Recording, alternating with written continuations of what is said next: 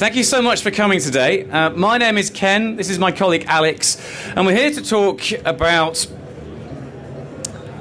aviation security. Now, the first thing I want to say is don't hack planes. It is illegal, it's dangerous, you'll go to jail. But what we want to show you today is some of the 101s, some of the terminology you'll find on planes, some of the systems you'll find, some of the security levels you'll find. There are huge levels of redundancy, isolation and security on planes. You can't hack planes. But there are lots of interesting technologies you're going to find on there. Little background to us. So Alex and I are both light aircraft pilots.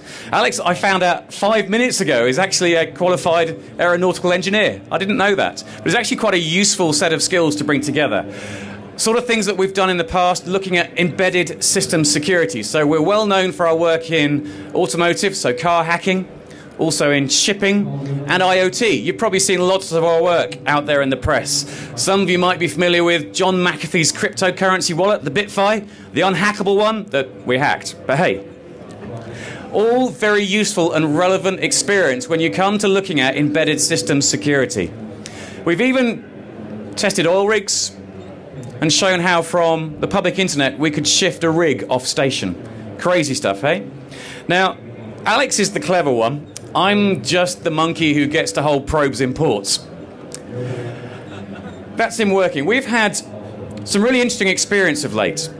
One of the huge challenges for a security researcher is there are big barriers to entry, not least cost of components. We've got an Avionics device out there on our table, a switch that's $75,000 to buy new. So there are huge barriers to entry. And there are also huge challenges with understanding, getting access to data sheets and understanding how the technology works. Now, we've been very lucky. We found a friendly boneyard that we asked nicely, and they said, could we come and have a look at some of your end-of-life airframes? And they said, yeah. So usually when they fly in to be parted out, they're going to be sat there for 2, 3, 4 days whilst to get the engines off, which have already been pre-sold. But the ground power systems are still working. But you're working on an end-of-life device that isn't going to fly anymore. So you can look at it, you can inspect it, you can play with it without fear for affecting people's safety. And that was been really, really interesting. We learned a huge amount about that. Now, words of caution. Airplanes last a long time. If you find issues with them, they're very difficult to fix. They have to go through testing, recertification, and that takes a long time. So vulnerability disclosure in this industry isn't 90 days. It takes a long time to get that code checked, recertified, deployed for safety reasons. So don't expect manufacturers to come back to you and go, hey, yeah, that's fine, publish that. It doesn't work like that. You need to be safe. I fly. I travel a lot. And I want to feel safe when I'm flying. I don't want people messing around with planes. However, in the past, the security model was fundamentally physical, with huge layers of redundancy. So, for example, in the case of autopilots, if you want to do a Cat 3C auto land in zero viz, 3 autopilots need to be working and operating. If one does something odd, the other 2 disregard it and can land safely. There's huge areas of redundancy and failover. There are routes to disclose responsibly. You can work direct with manufacturers. You can work direct with regulators. There are routes to get vulnerabilities disclosed confidentially and safely. So please, if you find anything, do it responsibly. There is no value to publishing a story in the press that scares everyone off flying. That doesn't help anybody. Disclose responsibly. So how did we get started? Well, we got access to end-of-life airframes in the boneyard. That one don't work so well anymore. There's more missing than present, I think. But we've had access to various airplanes, landed the day before, and got the chance to start looking at them. So it's my turn to hand over to Alex, who's going to tell you what sort of things we looked at, and what to find, and what's there. Well, thanks, Ken. So I'm going to walk through kind of all the interfaces you might find on an aircraft. Some of them might be familiar to you, and others not. But broadly, the aircraft is split, or the avionics is split into 3 domains: passenger, information, and control. So control is the highest level of safety. So this is anything that is going to be safety of flight critical, so autopilots, engines, that kind of stuff. there's an information domain, so this is nice to have info. So weather, navigational routing updates, efficiency, connections to airline systems, so they might be able to help you if the aircraft is running late. They might be able to rebook you onto another flight actually from the aircraft itself. So they're not flight critical, but they're kind of nice to have.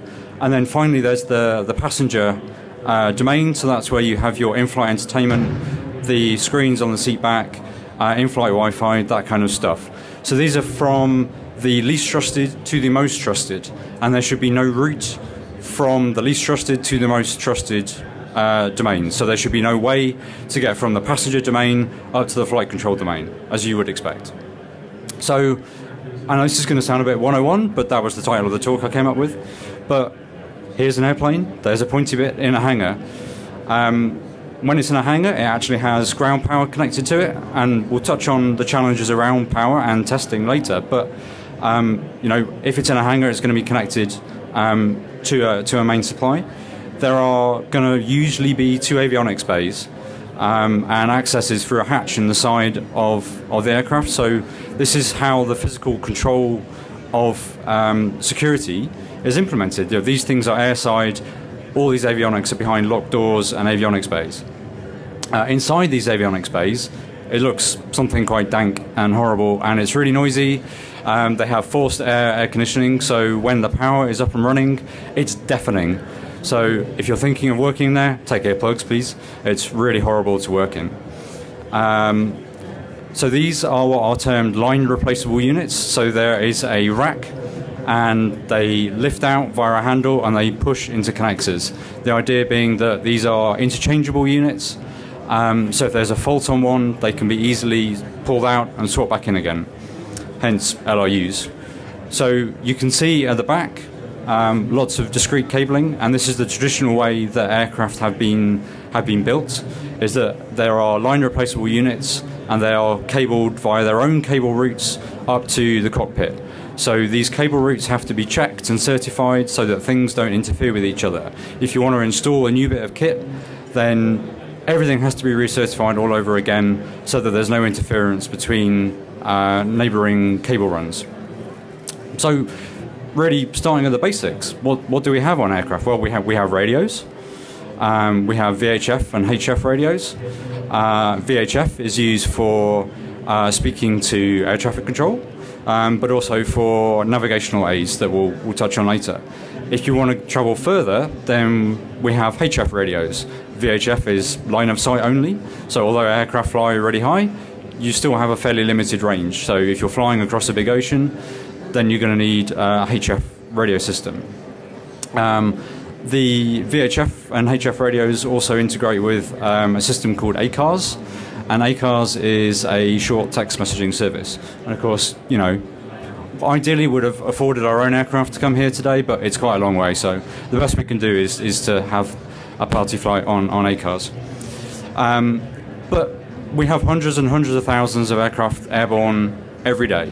We can't have encrypted communications over radio. It's just not feasible to manage the cryptographic keys between aircraft themselves and the ground. So VHF and HF is all unencrypted. You can buy a $20 receiver and you can listen into your local airport, you can listen into stuff. People even broadcast it on the internet. So you can sit there and listen to planes talking indecipherable gibberish with air traffic. So the ACAR system actually is really, really interesting in that you can actually push out routes to ACARS and do other things with it, aside from just text message. Those routes have to be approved by the pilot and accepted. So there is always a human in the loop there. Obviously, these days aircraft will have some sort of a satellite navigation system, like GPS. The precision levels of GPS aren't quite there for full automatic landing, so there are these overlay services. So there is a GPS ground station that is in a very known fixed position, and that is compared with the GPS signal that is coming down, and a differential between the known location and what GPS location says is applied. So you can have sort of atmospheric effects that distort the signal. So this is then broadcast over radio and satellite to give a much higher degree of precision, sub-meter levels of precision. But we all know that GPS, although there are encrypted levels, the unencrypted system used on civil levels can be jammed. So I've got an example here, sorry, at the back, but here's an example of a notice to airmen. I'm sorry, it's a really gendered terminology, but notice to airmen that in the UK that the military are operating a jamming exercise in this area. And it's really interesting that when you read the NOTAM, actually for 100 miles around this area, potentially GPS could be affected. So GPS spoofing and jamming is definitely an issue. The military and foreign governments have certainly been known to do it. There are, I would term, legacy navigational systems on the aircraft as well. So we're not just reliant on GPS as the sole navigational system. There are radio navigational aids. So some of these date from the 1930s. So, for example, VOR and NDB and DME, these all date from the 1930s, along with the instrument landing system, but ILS is in use daily. So the ILS is used to guide the aircraft in to land. And there has been work shown relatively recently on how spoofed ILS signals could cause an aircraft to land off-center. But I think it's really important to take that in context, in that if you've got visual with the runway, then a pilot is going to notice that you're landing off-center. But obviously if it's zero visibility, then you may not actually be able to see the paint on the runway to be able to realize that that's happening. So there is this interoperability between GPS, the overlay services, and other radio navigational aids to kind of bring a holistic view and kind of mitigate some of these risks. So if we look on our aviation chart, we can actually see some of these legacy beacons listed. So if I can zoom in, doesn't work, great. But the circle in the center, labeled EGLL, that's London Heathrow. We're starting to replace these legacy navigational aids with just waypoints in a database. So rather than rely on fixed radio navigational beacons, we have waypoints, three-dimensional waypoints in the sky, and we give them cute names. And air traffic controllers kind of get to name them and name these routes. And these are programmed in the flight management system. So there has to be a regular update of the flight management system waypoint database to every time new ones are issued that these are set up.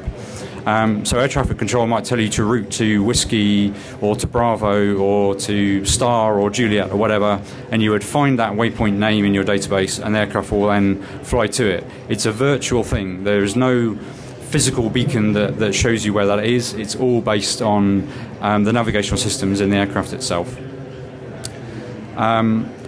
So in this you can see that sort of traditionally some of the upper airways and navigational routes have converged on these legacy beacons just because of how they are, but now they're starting to converge on these virtual waypoints instead. So this is kind of the way that we're moving, because we want to maximize efficiency of airspace. So having and running physical beacons is expensive and difficult to maintain and less flexible, so we're moving now to these waypoints in databases instead.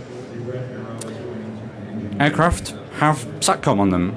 They're not only used for in-flight entertainment purposes, but they're used by people like Rolls-Royce. I think it's an apocryphal story, but I think it might be true that Rolls-Royce lose money on every engine sale that they make. If you buy an engine or from Rolls-Royce, you buy it for less than it costs Rolls-Royce to make it. But they make all the money back over the lifetime on sales and maintenance, and if you pay them a giant wad of money, they will monitor your engine in real time over things like SATCOM. So they can see in their network operations center in Derby in the UK if one of your engines is running out of performance. They can even get a part to wait for that aircraft to when you land at JFK, for example. They could have a part waiting for you so you can get it on and get that aircraft away really quickly. So it's not only engine data, but it's for passenger Wi-Fi and also tracking as the MH370 that disappeared in Malaysia showed that Inmarsat did some really great work on being able to look at pings and find out where the aircraft kind of potentially was, although kind of sadly never been found. Now, we've done an awful lot of work on SATCOM in maritime, and not all of it great. Yeah, so this is some of the work we started looking at in shipping. Now, shipping tends to be much less secure than aviation, but we started to notice a lot of commonalities. So, for example, this is a terminal that we were looking at on a particular vessel. We've actually got one of these terminals sat over in the maritime village right now. And we tend to find is in maritime, people don't really pay attention to keeping the software up to date. And this particular terminal we found on a boat, we found we could remotely compromise it and route all the way through the vessel networks into the OT systems and take control of the engine. So this is why it's so important to keep software and technology bang up to date. And that's another interesting challenge for aviation is lots of different systems needing checked, validation, certification, confidence they're secure, which is all difficult to do when you're trying to keep up with security and security vulnerabilities. It's just another challenge to add to the layer of complexity that you've got. Now, I don't believe that these sort of vulnerabilities are to be found in aircraft. I think aviation manufacturers are much more responsible. They have much more vested interest in keeping it that way. But we do find significant problems in SATCOMs in maritime. So, sorry to continue with the acronym blast. I mean, IT is notorious for acronyms, but aviation is way, way worse. And you bring the two together and it's just horrific. But I think it's maybe lesser known that when you're on Wi-Fi, you're kind of assuming that on your plane that everything's going up in the sky via satellites when you're browsing Twitter or whatever. But actually, in most of Europe and US, there is termed a complementary ground component. So when you're over land, there are actually just LTE masts that operate on the 2 gigahertz band, so it's just the same as your mobile phone, except that the antennas are pointed upwards rather than horizontally. So next time you're kind of surfing the internet and you're flying over the continental US, the chances are that your internet traffic is going out the bottom of the airplane and back over the mobile phone network rather than SATCOM connection. So there is Wi-Fi on aircraft, not only for passenger access, but also for Gatelink. And Gatelink started as a sort of proprietary radio protocol, and it was used for exchanging data about the past sector that the aircraft has just flown back to the airline, but also for receiving information about the next sector it's going to fly. So it's trying to cut down on the time it takes for the people at the gate to print out the load sheet, get you your waypoints and routing. Again, it's just trying to maximize the efficiency of the aircraft by minimizing the amount of time that it's actually on the ground.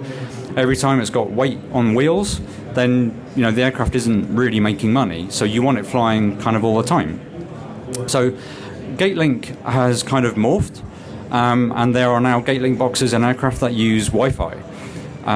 So Gatelink set up access points at participating airports, and when the aircraft detects that it's landed, so there's weight on wheels, it also will receive a feed from the GPS system, so it knows which airport it's at, and it will look in its box and it will work out which Wi-Fi SSIDs to connect to, what the passphrase is, what the security, etc. So as the aircraft arrives at the gate, it will join that Wi-Fi network, and it will then again exchange information back with the airlines, receive data for the next segment, and again try and maximize efficiency.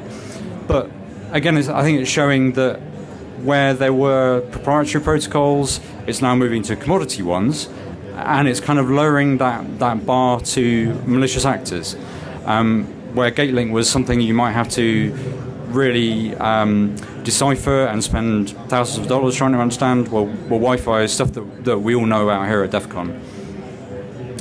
There are other sources of data on aircraft, so flight data acquisition units and quick access recorders.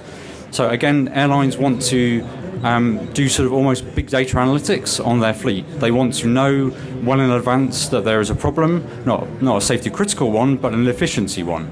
If there's a problem with the engines where they're consuming a bit more fuel than they anticipate, then they want to start trying to bring forward maintenance to address that. Fuel is the major cost in airline operations. So if it's something's consuming more fuel than you expected, you kind of want to address that.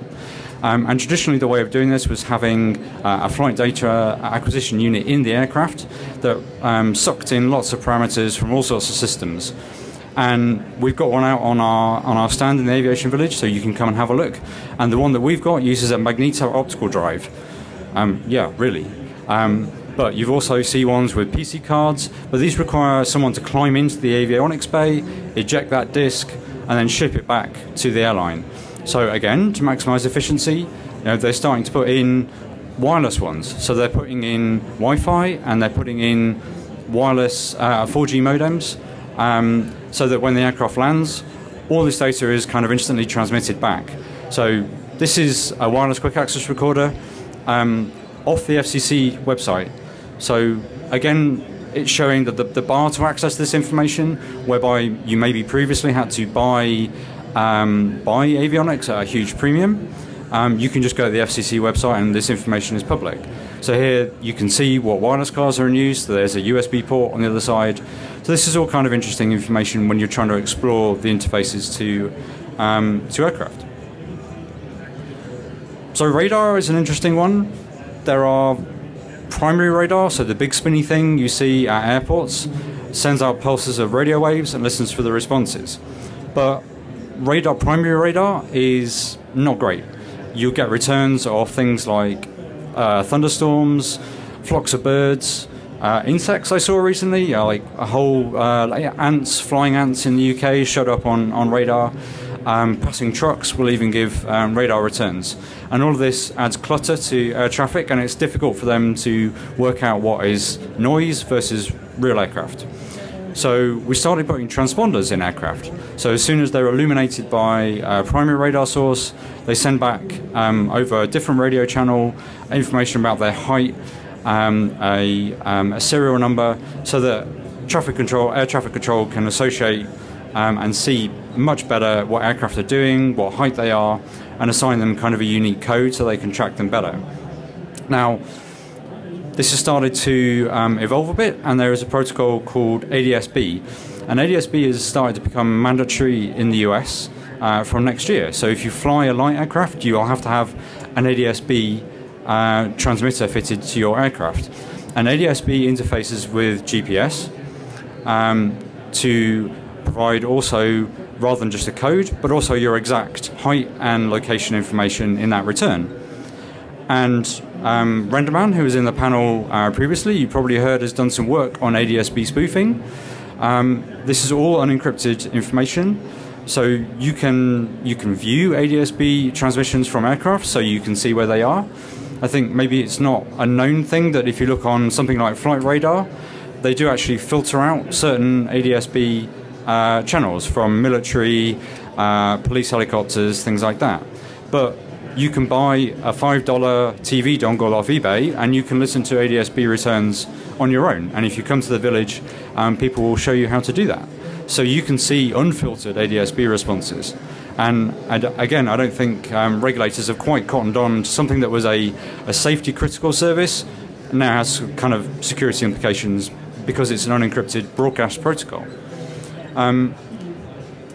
There is another service on commercial airliners called TCAS, which is a traffic collision avoidance system.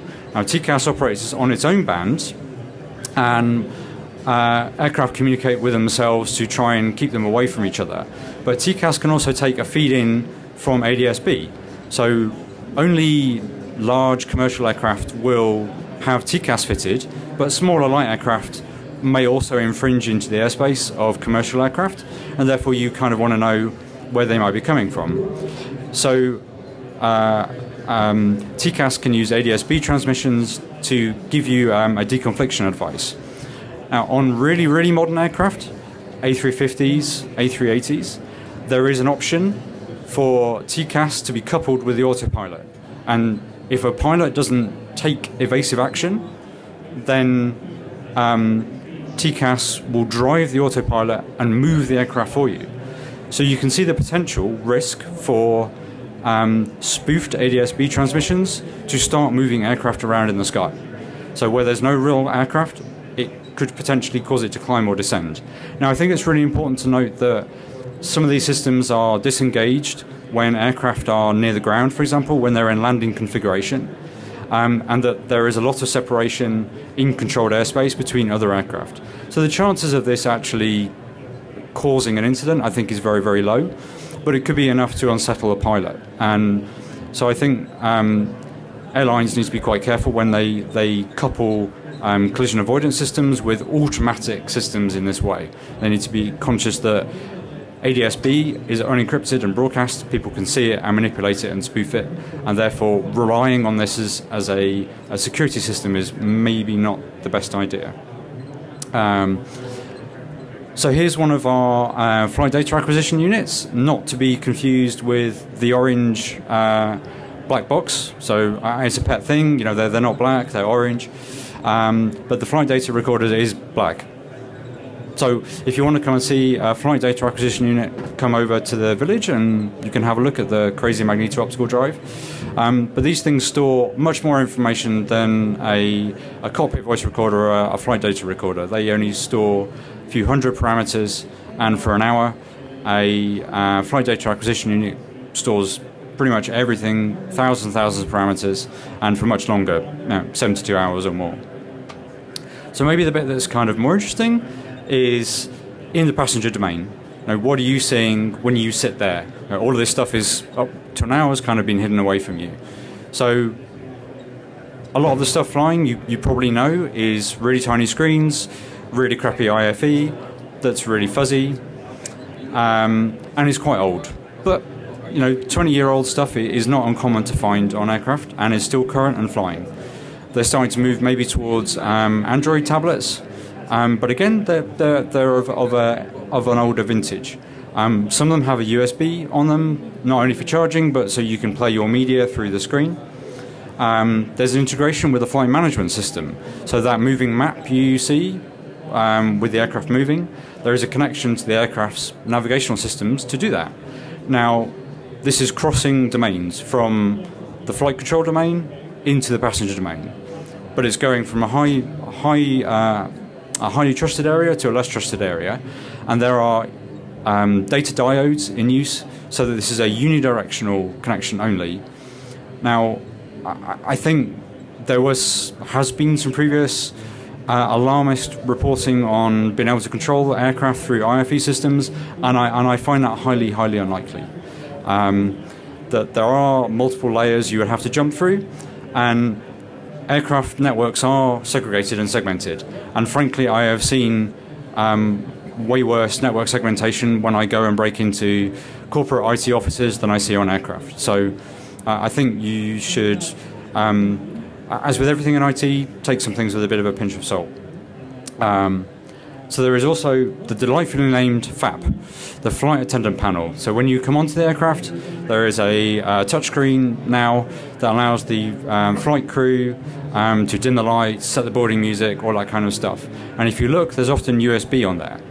USB is used for updating the music, but also to tell the aircraft about new seating arrangements. Airlines like to move and resize business class, and where I sit at the back in cattle class. So in order to kind of adjust air conditioning and stuff like that, they need to update the seat layout, and that's done via USB. But the USB inputs on the flight attendant panels are heavily filtered, so that they don't accept any old inputs. Again, there's Wi-Fi, there is a passenger domain Wi-Fi, and there is a crew domain Wi-Fi. The crew Wi-Fi gives them more access. They don't have to pay for it for a start, but it also gives them maybe dedicated access through to the airline system, so they can rebook you and stuff through iPads. We've got some IFE seat boxes at the village. So here's kind of, yep, it looks pretty old, and it is, but you still see them flying. So it's an x86 based system. It's actually got AT. If you look on it, it's got a Sound Blaster card in it. It's like properly vintage and really retro. And yeah, there are PLCCs on there. There's all that kind of good stuff from 20 years ago. Up at the pointy end, I mean, I was lucky to grow up when you were still allowed to go up to the cockpit when it was in flight, and I'm not sure many people get that opportunity these days. But if you haven't been up there, that's what our flight deck looks like. I think they're really, really cool, interesting places. They have, really, really fancy screens. But what do the screens do? Well, there's, again, redundancy for everything. We've got 2 humans in the cockpit, captain and a first officer, and we duplicate, in fact, triplicate the really, really important stuff. So on the left-hand side, the leftmost screen is the primary flight display. So that's showing you which way is sky and which way is earth, how fast you're going, how high you're going, which way you're pointing. The really, really critical things for flying an aircraft. The one next to it is showing a navigational display, where the autopilot is planning to take the aircraft next. And this is duplicated on the first officer's side. And in fact, there's another primary flight display, which is completely segregated from all these systems. So if all else fails, they can still fly the aircraft by hand. So up on the top is the autopilot and navigational mode display. So the autopilot has many, many, many, many modes. So you can get it to climb at a certain rate, hold a heading, hold an altitude, hold a speed, configure for landing, all that kind of stuff. And all that is done from the glare shield above. So both pilots can see what mode the aircraft is set in. In the middle here, depending on which airframe manufacturer, is the crew alerting system or alert management system. And this is designed to kind of tell you when there are problems, show you what state the avionics are in, what the engines are doing, stuff that need to be right there in front of you, but needs to be readily accessible and shows you when there is a problem. We don't want to give you unnecessary information, but we want to be sure that you can see it and be alerted to it when there is actually a problem. At the bottom here is all the radio settings, so for voice and data, and for HF, and for navigation, and for interfacing with ACARS. And we have our 2 MCDUs, or interfaces into the flight management system. Again, we've got a really awesome vintage one on our stand, so if you want to come and have a look at one, inside, beautiful wire wrapping, and the levels of redundancy, again, that go into the design of these, please come and have a look. But these are designed to be kind of a multiple interface to multiple systems on the aircraft. So this is what drives your route, how you update the navigational system, all that kind of thing. So on more modern aircraft, we're starting to integrate what are called electronic flight bags. Back in the day, you would see the pilot come on with a big suitcase, pile full of flight manuals, paper charts and plates, and they would get repetitive strain injury from carrying these things through airports.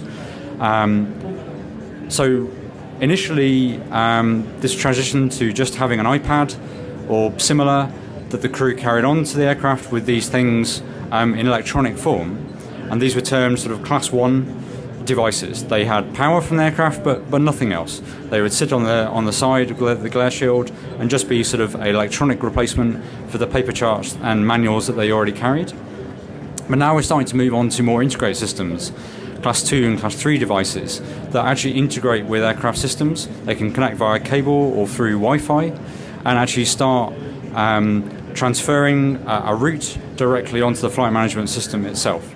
So you can start to see that there is an enterprise IT management segment. It's not just avionics anymore. We're having to manage not only pilot iPads, back-end systems for electronic flight bags, but also for maintenance crews. When they come onto the aircraft, they want to do updates, they want to retrieve data, they have to plug in their laptop somehow. And again, there's an enterprise IT management issue in how those laptops are maintained, made malware free. So it's not just black boxes in an aircraft anymore. These are now, connected systems. But how are these things all kind of connected together? Well, back in the 1970s, we came up with ARINC 429, and because it's the 1970s, cryptography wasn't a thing back then, or at least to Joe public. So there is no encryption and there is no authentication on ARINC 429, but that's okay because it's a point-to-point protocol. It's used to connect line replaceable units in the aircraft together. There is no bus that you can see. You can't connect to ARINC 429 from the passenger domain. So again, the physical access controls kick in. So it's a single source to single sink protocol. It uses a differential voltage type setup. So it's looking for sort of plus 10 and minus 10 volts in order to eliminate interference issues. You can readily obtain ARINC 429 decoders, either sort of USB ones. People have written Raspberry Pi interfaces. If you've got a picoscope, there's a 429 decoder. Now you can see 429 in aircraft cockpits, but on a very limited way. These are used for interfacing with the flight management system and other bits and pieces, although data load is a separate protocol itself. But if you did have access to 429, then yeah, you can intercept, you can replay messages. There's no replay protection, there's no encryption. But it is a point-to-point protocol, and the chances of you being able to find that on an aircraft are low. So it does have a really strange message structure. I probably don't want to go into it. But there was an attempt to fix this issue of all this proliferation of cabling. So when Boeing designed the 777, they came up with a protocol called 629. So this is a bus, and there are inductive couplers, and again you can take a look at one in the village. And inductive couplers connect to a pair of wires. There is an A bus and a B bus, and this is a multi-source, multi-sync, true bus protocol. But again, these wires run through bits of the aircraft that you're never going to get to see. They don't run through the passenger domain. So the physical access control is sufficient mitigation to deal with the fact that you can just clip onto one of these cables. Now, decoding 629 is really tough. In fact, there's kind of pretty much only one manufacturer that we found. So shout out to them who've lent us kit in the past.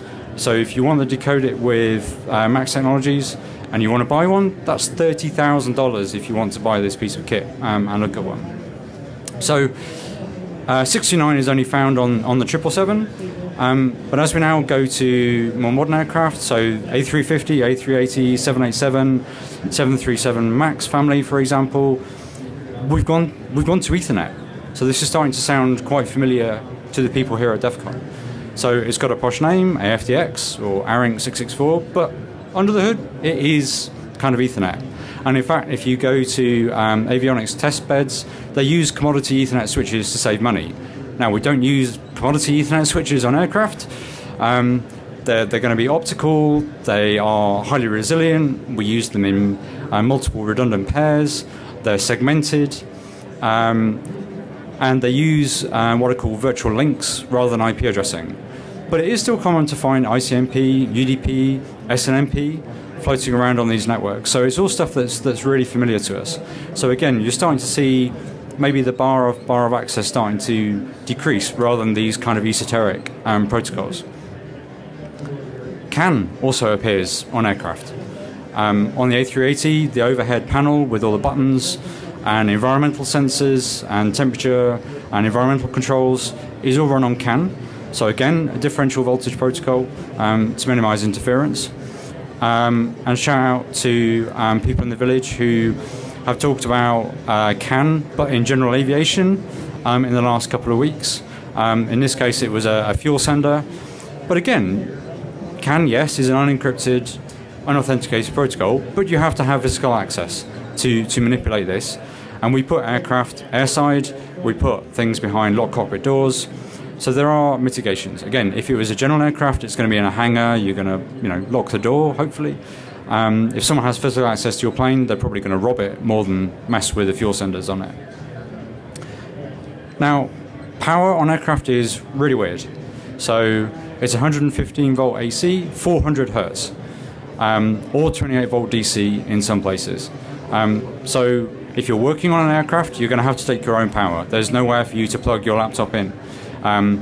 If you want to Hoover vacuum an aircraft, then you're going to have to buy a very special $400 vacuum cleaner to do that. So this is what, when they clean the aircraft, this is what they're bringing on to do it. So you're going to have to consider this when you're working in an aircraft environment. And it is tricky. So we brought some Avionics LRUs with us. They're all of a certain vintage, but they are still flying today, even though they're 20 years old. But that hardware reverse engineering strategy is pretty similar to everything else. Is that you take boards apart, you look for data sheets, you look for them part numbers, you start tracing tracks, everything that's like really familiar to us. What's kind of really irritating is it's dipped in a conformal coating, so if you want to start tracing and buzzing out, it's really irritating to do. But you know, they're designed to be living in a hostile environment, so you would expect that. There are PLCCs on there, so you can try and drop the firmware out of it. A lot of them have readout protection on them, but some of them maybe don't. But all of the tools that you're familiar with, Segas, Sale's, UART, all that kind of stuff is completely applicable. So if you've done any hardware RE, then you can start looking at these from a black box perspective. As Ken has said, you know, if you're starting to find stuff, then you need to be reporting that through the appropriate channels. But these things are designed for redundancy. You see PLCCs a lot. They are designed, just in ICS and SCADA, they are designed to be used in a highly resilient and fail-safe and safety-critical way. But things are kind of starting to change. So we're now starting to see common compute systems, common compute resources. So rather than having discrete line replaceable units and black boxes in avionics bays, there are line cards and commodity processors that run software. So VxWorks is quite common to see. And there are firmware updates for this. So you can go to a vendor website and you can download and modify the behavior of the aircraft in limited ways. So on those nice flat screens on the aircraft, you might want to have different checklist items for startup and takeoff, for example. And airlines can customize that to a certain degree using airline provided tools that are then uploaded. And these are actually cryptographically signed. So again, you can see there is significant mitigation. It's not like someone hacking a text file. These are quite controlled devices. But because it's, you know, VxWorks, there's hypervisors, there's Linux kernels. Again, you can see that the bar of access is starting to drop down. So as my voice is starting to give out, we've kind of come to the end. And what I want to say is that, yes, stuff back in the day was predicated on the physical access model. But we've always had humans in the loop. You know, if the aircraft starts behaving a bit weirdly, the autopilot can be disengaged, the human can start flying it. And that I think is fine, and I think people need to keep that perspective. But yes, in the drive for efficiency, airlines and manufacturers are starting to put on Wi-Fi, 4G, SATCOM, and these carry a security risk. And they have done due diligence, but there is room to meet in the middle, and that's why we're running the Aviation Village here. Is to bring together the minds of people who've worked on automotive and hardware security, and to bring that unpredictability of that threat together with aviation, so that everything is safer. We all want to carry on flying. And 20 years ago, maybe the threat model was who would want to hurt aircraft, and now I think that has definitely changed, and that is a good place to be. But there are many mitigations, as we've talked about. There's built-in redundancy, there's lots of systems. You can't just go hack a plane. So forgive for the slightly clickbaity title, but hopefully that's a quick run through of all of the acronyms and things you might find on aircraft, and hopefully when you're flying, you're going to feel a bit safer. So thank you. If there's any questions, we've got a few minutes to take them, but otherwise we're going to be at the Aviation Village. Do come and find us. Thank you.